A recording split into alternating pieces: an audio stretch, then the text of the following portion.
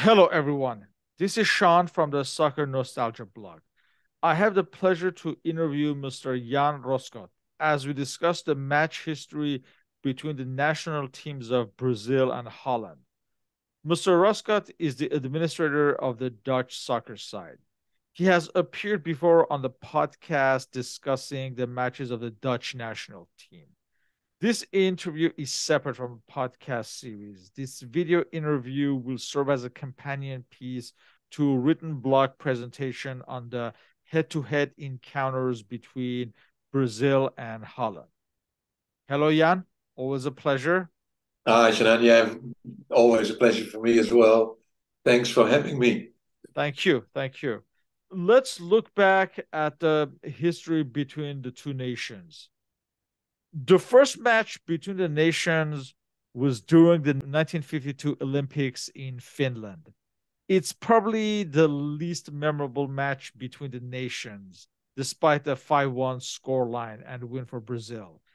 This was not the main Brazilian national team, and professionalism hadn't was a few years away in Holland. Is this match more or less forgotten in the sands of time? Yeah, I think it has partly because of what you just said about the amateur status versus the professional status. I think that Dutch professional players whom we had in France and Italy and Spain were not allowed to play for the Dutch national team. So as you said, it's not a reflection on the countries, but the fact that we lost 5-1 tells you something, I guess. Yeah. Yeah. I don't even know if there's footage of that, to be honest. I don't think I've ever seen it. I haven't. But No. then, but the next match, I have seen some footage. So the second match between the nations would be more than a decade later, Yeah. in 1963. At this point, Brazil were double World Cup champions with Pele at his height. And the sides met in Amsterdam in May 1963 as Brazil were on a tour of Europe. This was the first time that the match between the nations was played on Dutch soil. And the Dutch earned their first win over Brazil with a 1-0 scoreline. There are a lot of familiar faces for Brazil. You have Pele, Gerson, Gilmar, Amarildo, Zito. As for the Dutch, you have the likes of Benny Muller and Henk Groot. Is this match remembered in Holland, or was it regarded as an insignificant friendly at the time? Oh, I think it's remembered particularly by people a bit older than me or older than us. Because I think memories, you probably know that better than me, it helps when you were there, even when you're 12 years old and you've seen the match, you do have that memory. And for me, it was, of course, before I was born. But the thing with Brazil is because of the Pelé generation and Garincha and all those incredible names from the 50s and the 60s, is that a lot of football fans in the Netherlands, my parents or my grandfather, they revered the Brazilian team. So there's always been something mystical and mythical about the Brazilians, the way they play their football. So I think winning against Pelé, yeah, that was a big thing um, in those days. And it was actually a pretty decent Dutch national team. I think if we would have taken international football more serious in those days, we could have done more. But we, as you know, we haven't qualified for the World Cup until 1974.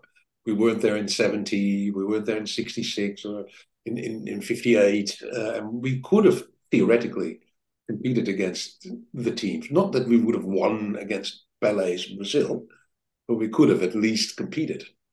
So this friendly gave us a lot of how do you call it, confidence, I think, in our own abilities.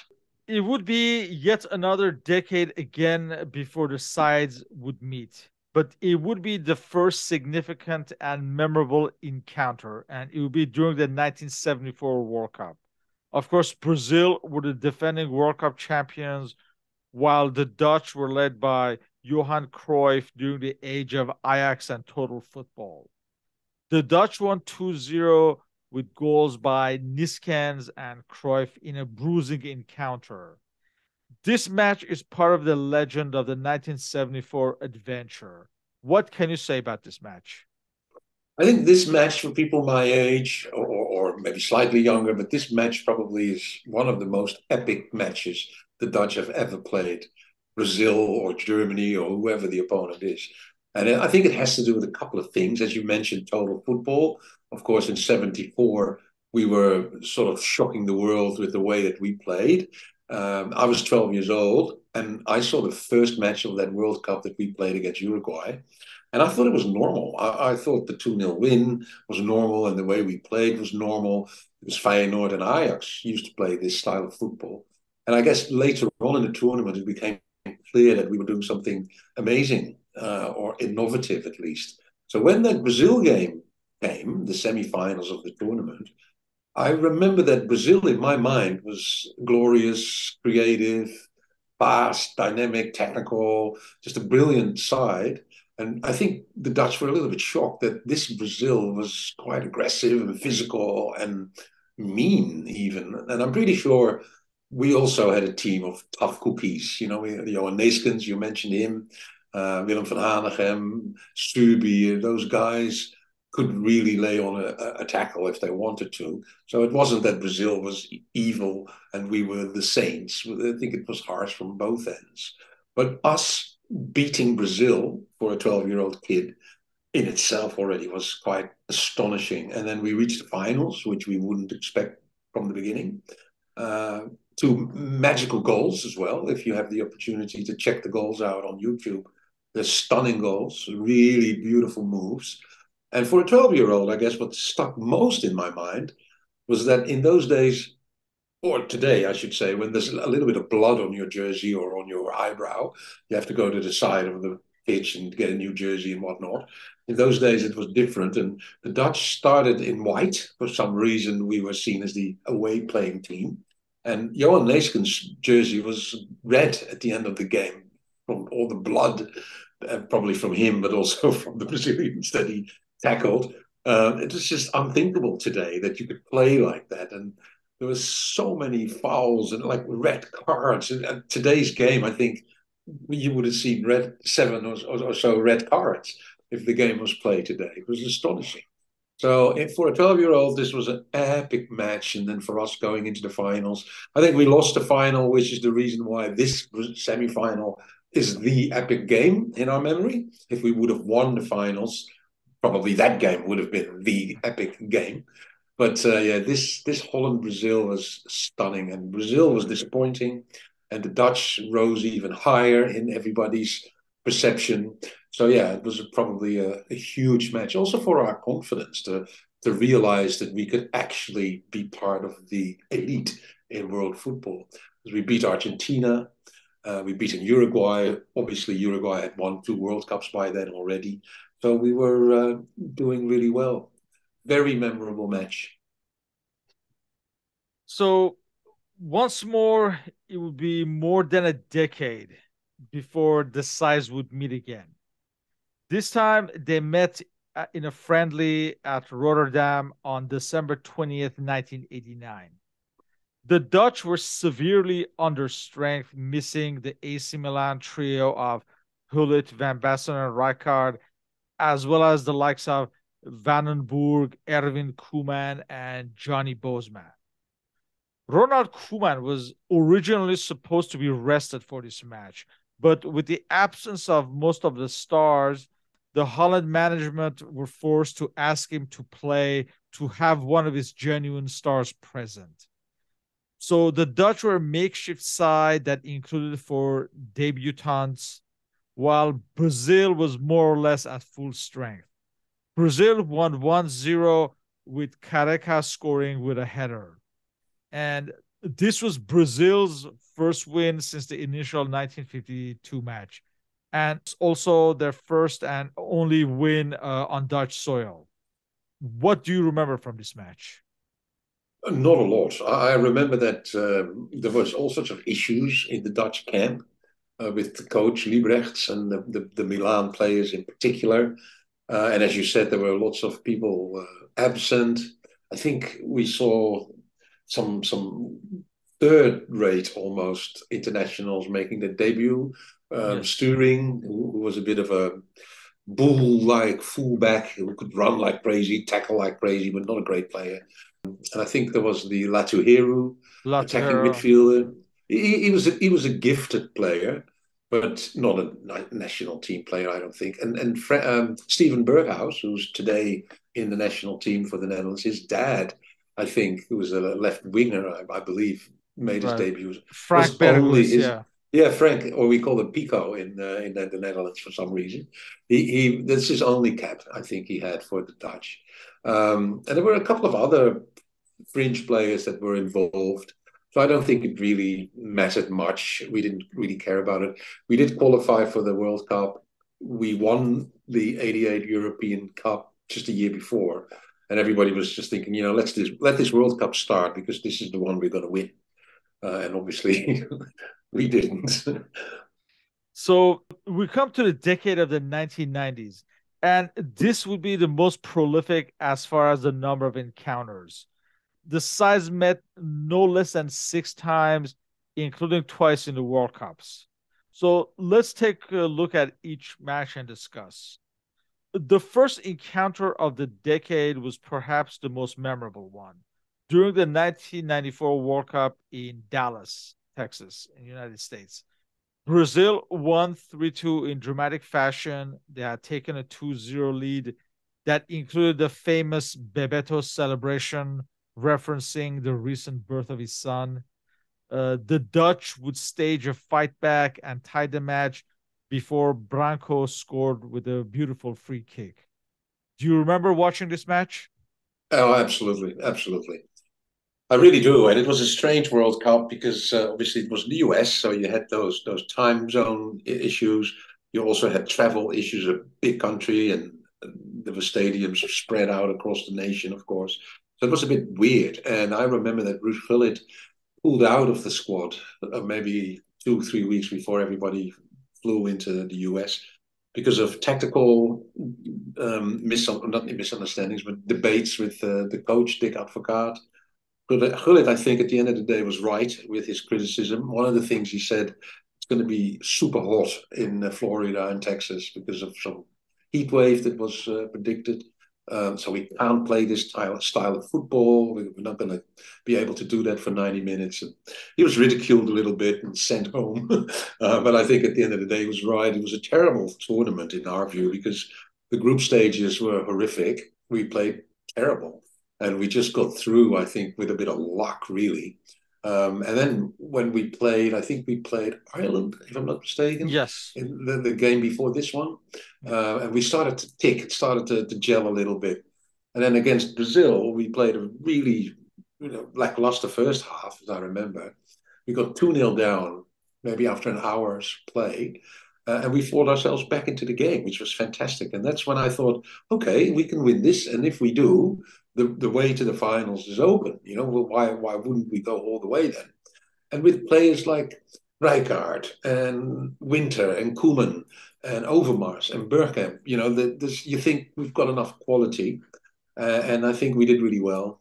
And then that Branco free kick came, which was for a long time a huge nightmare or a huge hangover for the Dutch because we believe that it wasn't a free kick for Brazil.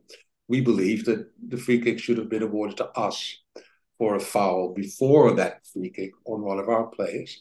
So that was the first bit of issue that we had. And then secondly, I guess one of our defenders was blocking the eyesight of our goalie. Not, I can't remember who it was, but it wasn't smart positioning. I think it was potentially Stan Valks who was in the way of the goalie at the Hui. And I also think that he should have done better, the goalie, at the end of the day. It was not a very amazing free kick, but Branco, of course, had the reputation. He put a lot of spin on the ball. And so I can't judge really whether it was an easy ball to stop or not, but we all were desperately disappointed that we conceded that goal. And then I remember so we went home after this quarterfinals. And Dick Advocaat, when he was interviewed at the airport in Amsterdam, he was happy. He was great. We reached the quarterfinals. That's fantastic.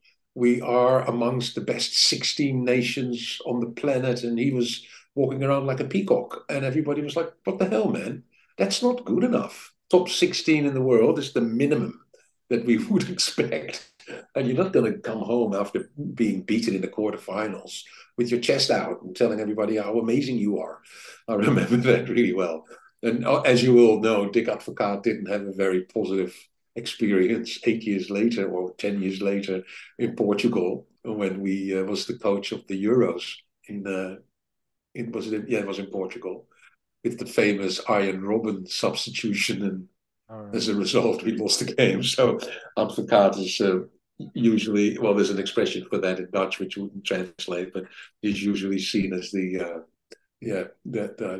pantomime villain, I guess, in Dutch football. Yes. So just 2 years later, in 1996, in Amsterdam, I believe this was the Amsterdam Arena had recently been inaugurated. So Mm. they hosted Brazil on August 31st. And it was a peace early season friendly. And this match featured Ronaldo just before when he was about to burst on the scene with Barcelona. So this match ended as a 2-2 tie with a last minute penalty kick by Jean-Paul Van Gastel Mm. as Brazil were ahead for most of the match. Do you remember this match? I do remember that Van Gastel goal, and I probably, if I see it again, I'll probably remember more of it. But friendlies, I'm not really big on those, I suppose. I do remember that. What was it? Yeah, Van Gastel, did he play from the start? I can't remember. I think he did. Van Hassel. No, he Let me. came in, I No, think. he came in like the last 7 minutes, replaced Wim Jonk. So he Right. just came in and scored a penalty kick. Yeah. Yeah. It's interesting, but he was a massive midfielder for Feyenoord at the time. He was a really good player, a little bit like Paul Scholes, maybe if you need to compare him, like same height, sort of style of midfielder. But because Ajax was so unbelievably strong in those days, he couldn't get a look into the national team. And of course, Feyenoord, well, not of course, but you would know Feyenoord is my club. So when he came onto the pitch and could score that final minute penalty, I was ecstatic for him because I thought that was really cool. That's the only thing I really remember from that game. So then a couple of years later, during the 1998 World Cup, the sides met in a World Cup semifinal in Marseille. The Yeah. match ended as a 1-1 tie with Ronaldo scoring and Patrick Kluivert tying the match near the end. And Brazil would go on and win in a penalty kick shootout. How would you compare this in terms of the drama with the 1994 match? Oh, that's a good one. I think in 1994, we probably were the underdog, and we probably were surprised that we could pull it back to 2-2. And like I said, Dick Advocaat didn't feel like he did badly. We were proud almost that we were kicked out by the Brazilians. I think in 1998, we were a bit more confident about who we were and what we could achieve. I find it difficult to compare both teams from Brazil. They always have amazing players, so they're always strong. But I think we had an amazing World Cup. That 1998 World Cup was good for us. Our group games were great. We scored the most goals ever against South Korea. The cohesion in the team was good.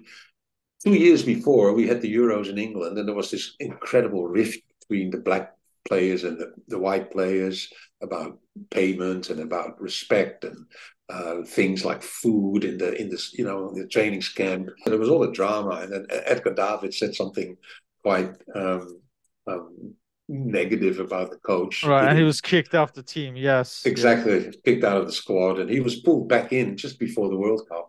And everybody seemed to be on the same page. Everybody left that whole rift behind them.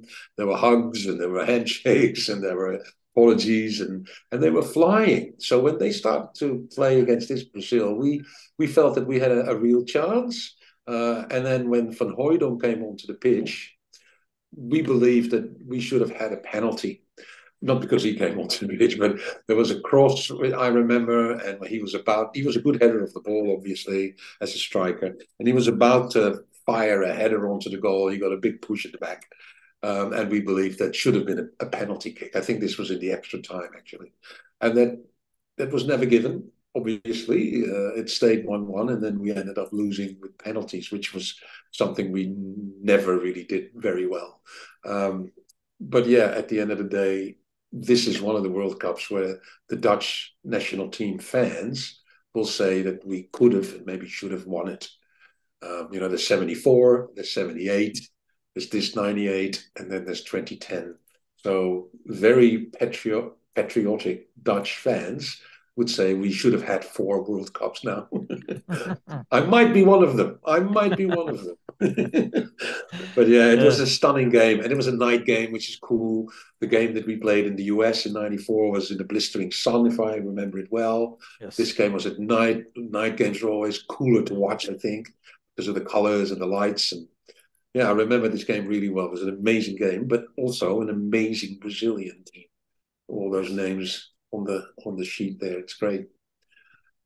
The sides faced one another in 3 friendlies in the year 1999.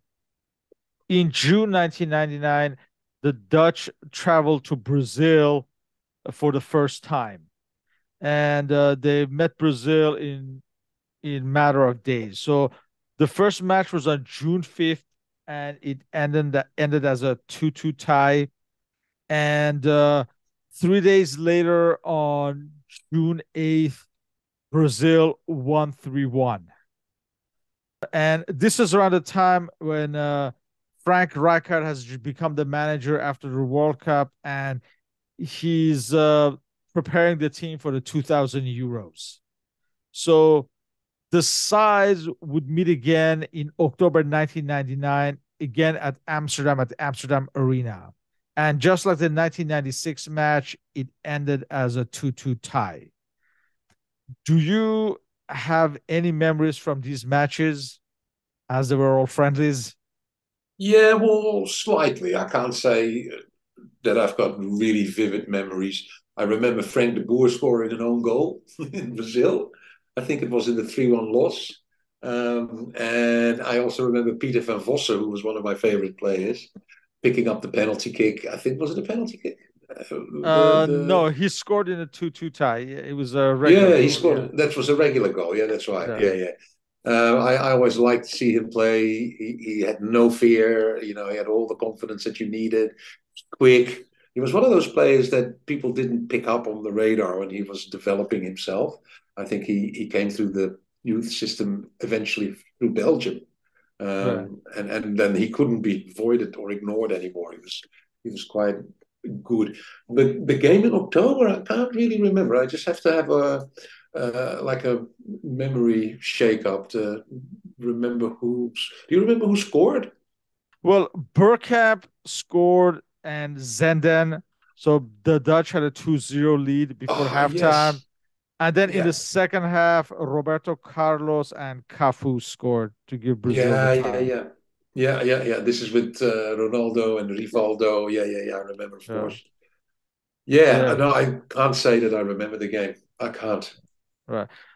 But in general, these matches in the 90s stand out for the talent in display. It was the age of Ronaldo, Rivaldo, Roberto Carlos, Yeah, Bergkamp, the De Boer brothers, Kluivert, Seedorf, and Van others. Nistelrooy. Van Yeah, Nistelrooy, yeah, yeah. So, yeah. as spectators, we got the best we could from these matches in these decades. Do you agree with that, or? Yeah, I would agree with that. I think definitely amazing.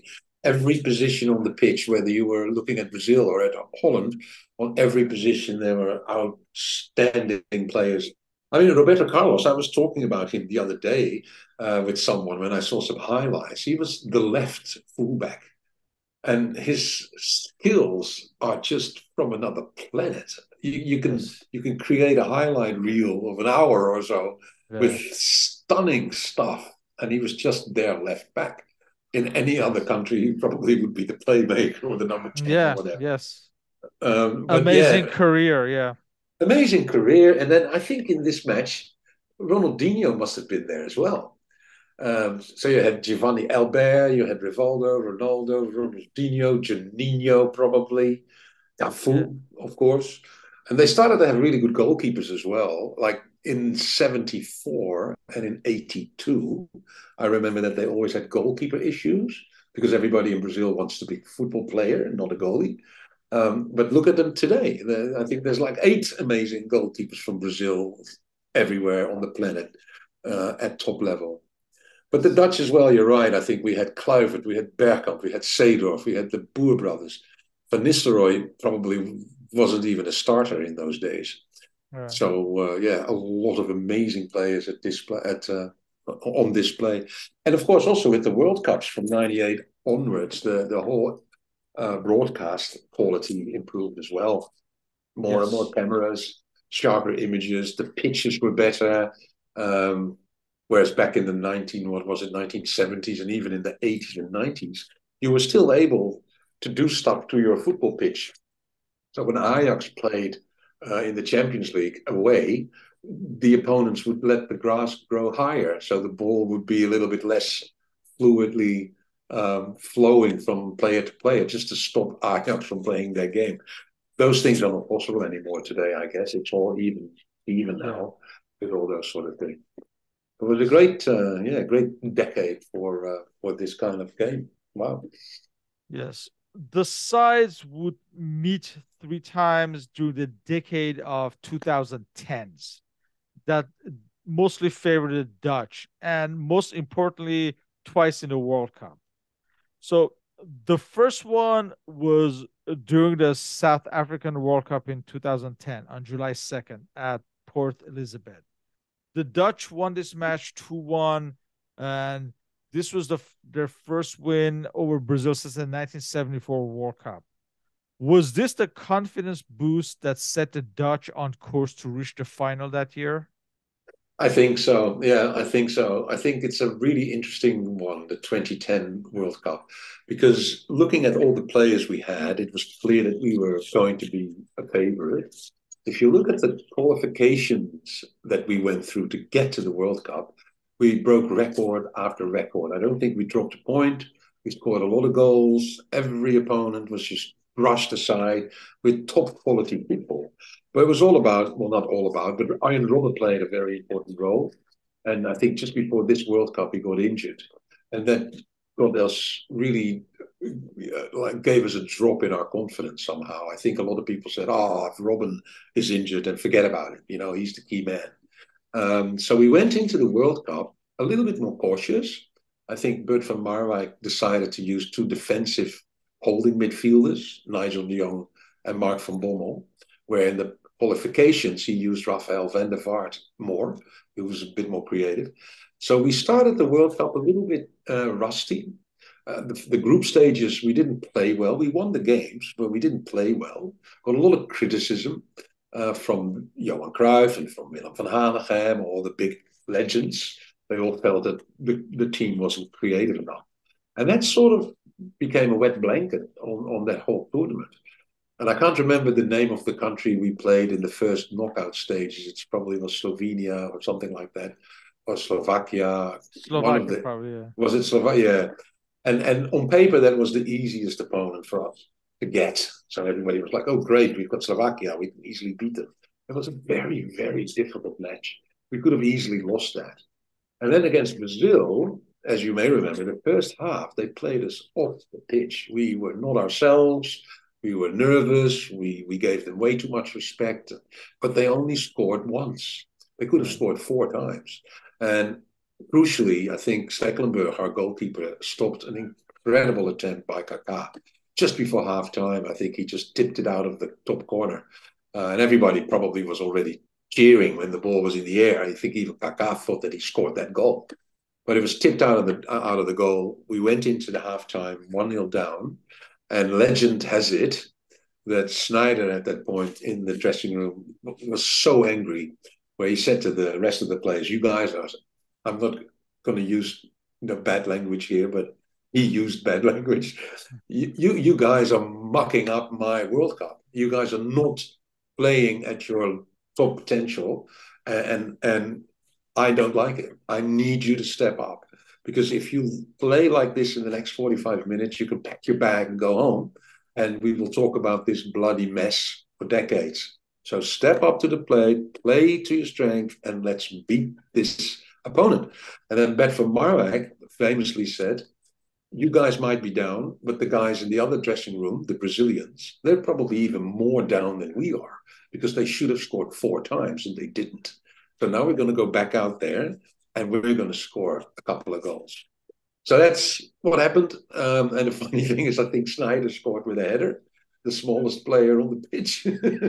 So it was quite a dramatic win for us. There was a red card, I think, for Brazil as well. They lost their composure a little bit. And we went on to reach the finals. And then we screwed up in the finals, as we do. So the sides met each other the following year in a friendly on June 4, 2011 at Guyana. This was an uninspiring scoreless tie for a Dutch side that was on a tour of South America where they also played Uruguay. I Was with Van assume, Gaal, yeah? Was it? yeah, this Yeah. was no, it was still with Van Marwijk. Oh, was it still from Yeah, Marwijk? Yeah, yeah, yeah, yeah.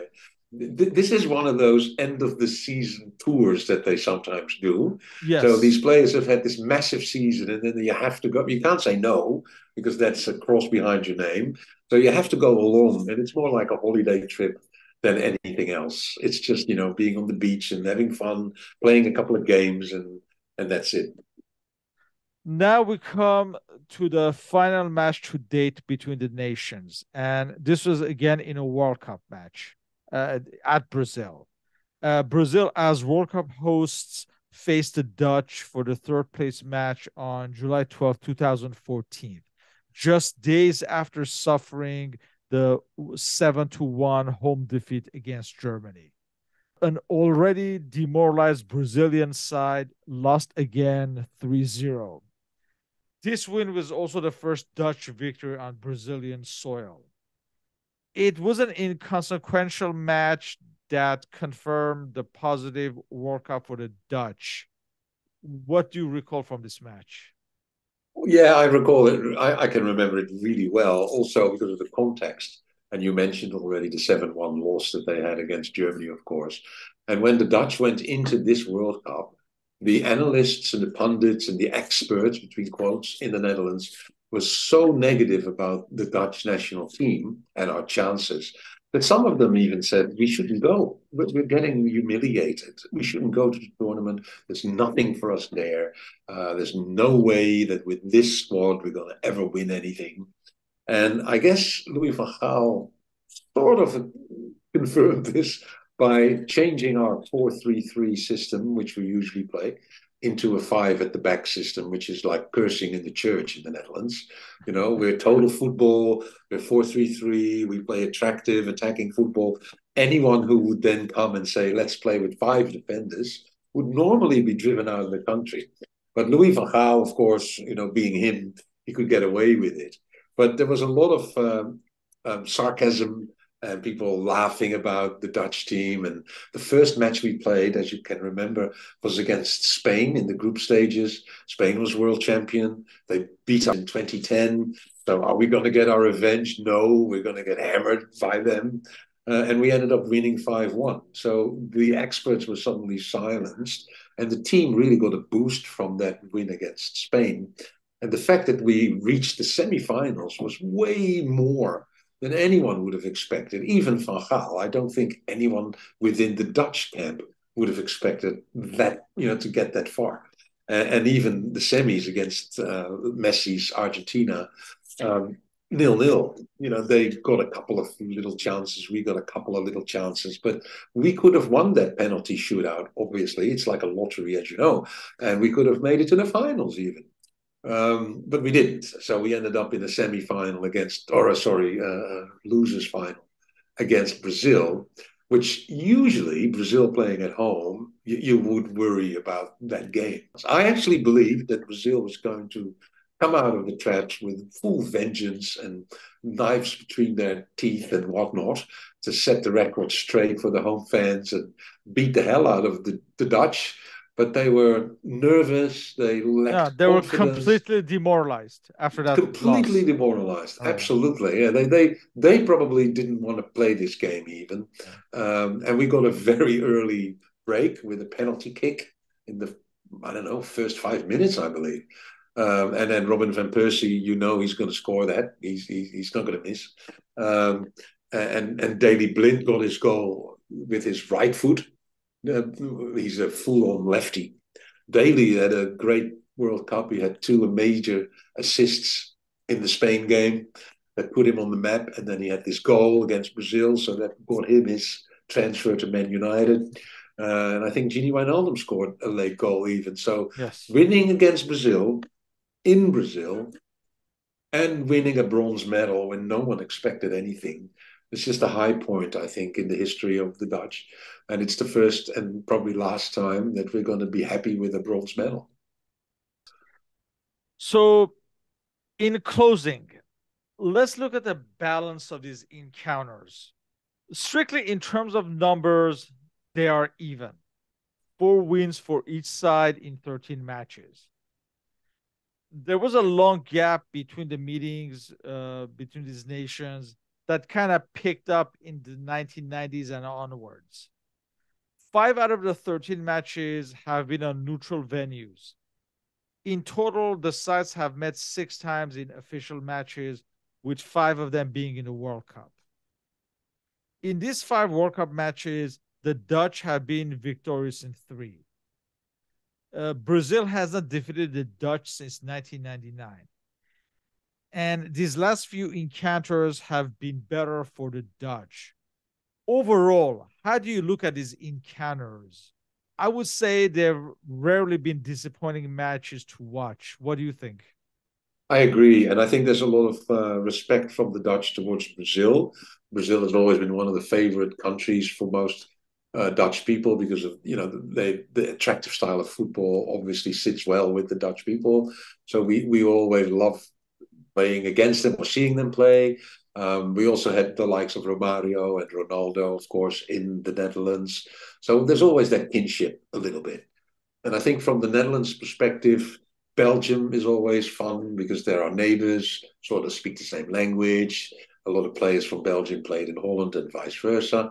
You can easily drive to Belgium, like in the US, if you want to go to Mexico, probably takes you a couple of days to get there, maybe wherever you live, uh, or depending on wherever you live. In Holland, 2 hours and you're in Belgium.